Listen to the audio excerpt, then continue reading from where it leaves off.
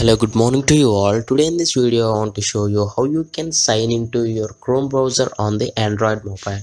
For example, if you have some bookmarks or favorites in your Chrome browser on the desktop where your Gmail is signed in, if you want that bookmarks to sync on your mobile, this is the Android mobile, you can do that. But to do that you need to sign in. When I open my Chrome, you can see here something like sign in. So I'm not yet logged into this account. To sign in, tap on that. So it is asking to sign in actually.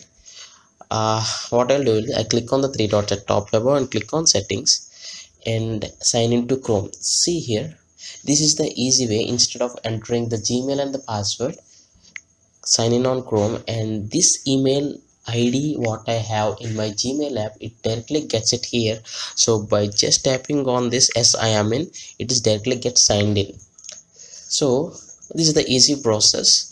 I'll log out and show you.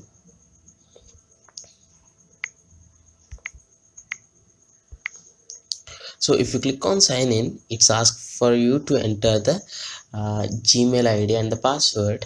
But if you just go to settings and click on sign into Chrome, it will get you the email accounts which are already logged in this Android mobile. I have two accounts. In either account I can just sign in.